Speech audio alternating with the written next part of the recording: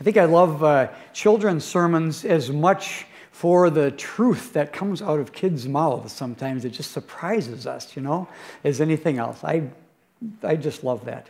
Dear friends, grace to you and peace from God the Father and from our risen and living Lord and Savior, Jesus Christ.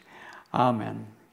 Well, back to children's sermons for a minute. A pastor was, with the children down on the ground there at the children's sermon one Sunday, and he pulled out this little plastic tab that's in our clergy shirts. They're so comfortable. Nice piece of hard plastic jabbing up into your Adam's apple, And he kind of held it up and he said, anyone know what this collar does? He said, this is called a collar. Does anyone know what this collar does? And not missing a beat.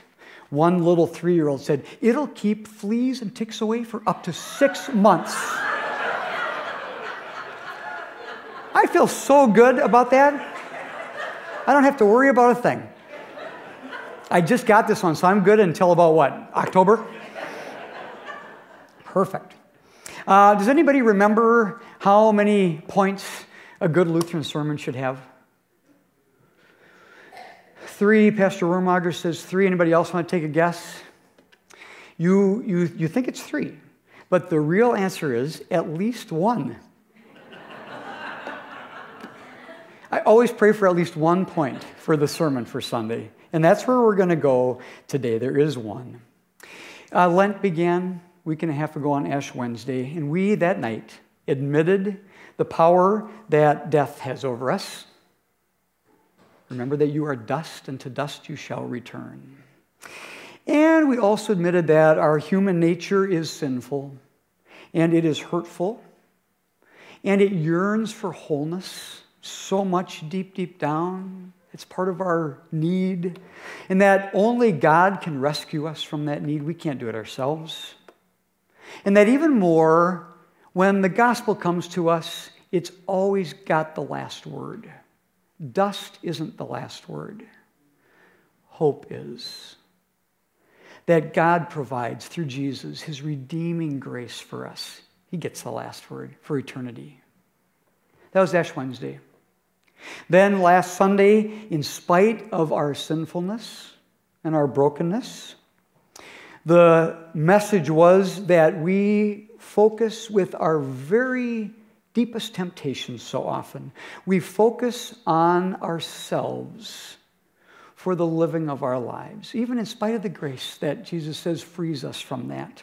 That day after day, our greatest temptation is that we focus our lives on ourselves and in many ways on ourselves only, continually living for ourselves, mindlessly grabbing everything we want, thinking that that's what life is about, which ignores our profound need for open arms that reach up to Jesus, and for turning outward and living in community with everybody else for a much bigger purpose than just our little selves, for a much more love-filled, generous life for the world in which we live.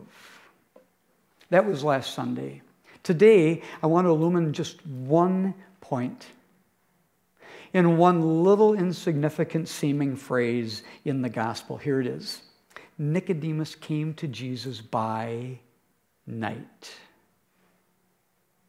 He came to Jesus by night.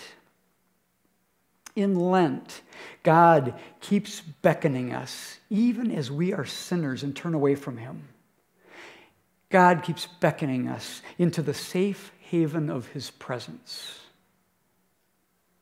He knows we need this invitation day after day after day in order to rediscover God, turn away from ourselves, and rediscover faith, and make safe confession of our sin and our fears, and find hope in a much bigger truth about life when we're in the presence of our Savior.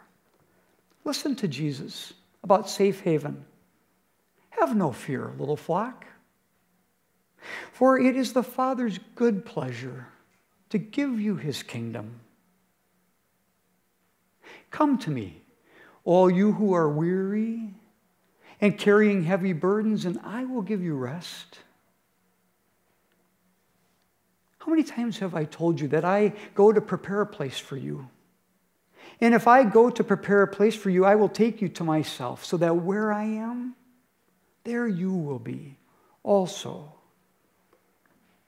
And how often have I longed to gather you as a mother hen gathers her chicks under her wing. Today, second Sunday in Lent, is about the leap of faith,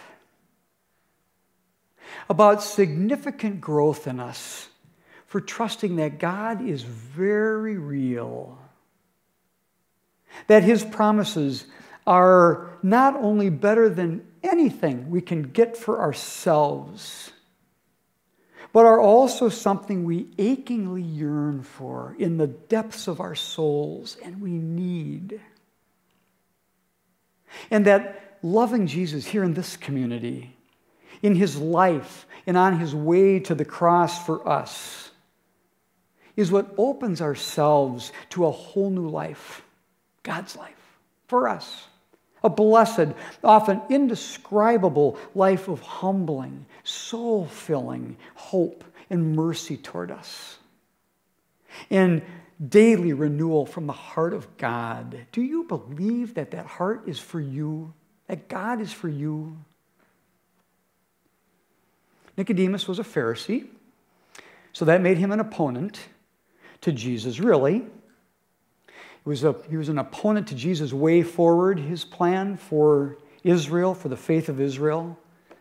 But Nicodemus could just as easily have been you or me. In fact, I think he is. I think he is. Jesus challenges our lives and our perspectives and our self-centeredness and our stubbornness in ways all the time. But he is also present in them. And he beckons us to enter safely into conversation with him, conversation with God, our Savior. I think Nicodemus felt safe to go to Jesus. Sure, he went at night because as a leading Pharisee, he could not be seen exploring faith questions with the one who didn't fit any image of the Messiah that Israel hoped for. But there are also other meanings to Nicodemus, or you, or me, meeting Jesus at night.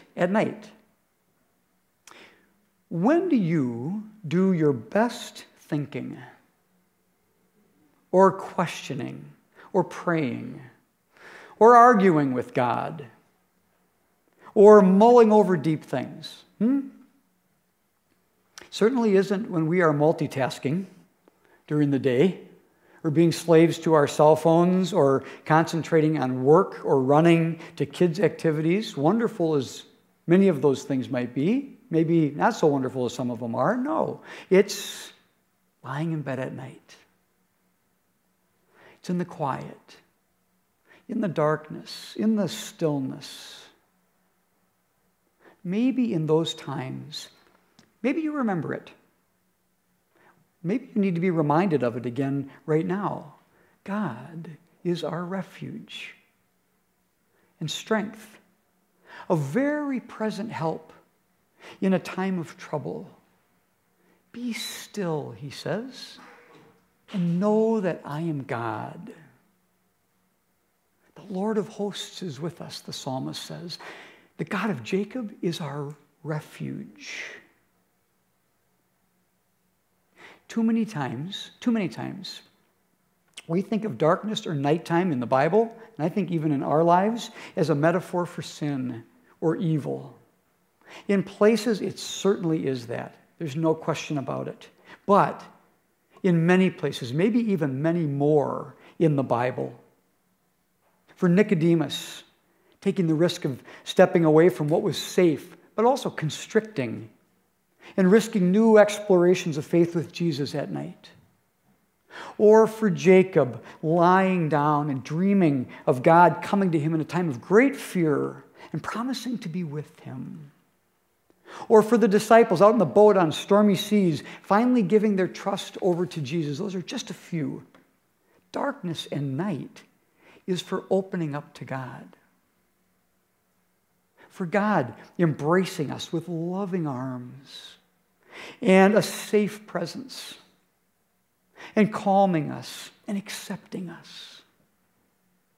And nighttime is for risking new thoughts with Him about life's brokenness and asking God to heal us and be our God, or for letting go of our pain or fear, and for hearing again the still small voice of calm. I have not come into the world to condemn the world, but in order that the world might be saved. I so love the world, you this much. Be still and know that I am God. When you're letting yourself enter more deeply your own faith life every day, being more aware of your identity as a child of God, as a disciple of Christ, as a human being in utter need of a Savior, for without Him there's no life after this life, nor really even any real life in this life, I want you to see Nicodemus. See Nicodemus. He somehow felt safe coming to Jesus, asking his deepest questions, even being challenged by Jesus to go deeper, and being not only welcomed by Jesus, but allowed to go away, mulling things over. Jesus was gracious. And Nicodemus didn't walk away from Jesus. He came back in the gospel 2 more times, once quietly defending Jesus later when the Pharisees were putting him to the test. And perhaps Nicodemus' faith in Jesus was evolving still. And then again, he came back at Jesus' crucifixion to help Joseph anoint Jesus and bury him lovingly. To come to him with love, with deep sorrow, I'm sure, but also with faith, with hope born out of conversations in the night with Jesus, with God's ultimate promise of unconditional love and salvation for the world, including him, including you, stirring in his heart, breaking through. Jesus is with you, a very present help in time of trouble or questioning or confusion or searching or yearning or growing.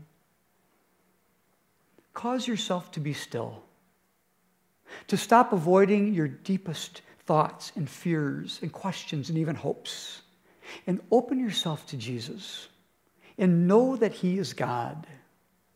He will shelter you, and with the most gentle love and grace will look in your eyes and listen to you and hold you and renew you and rejoice over you as a child of Him, your Savior. Amen.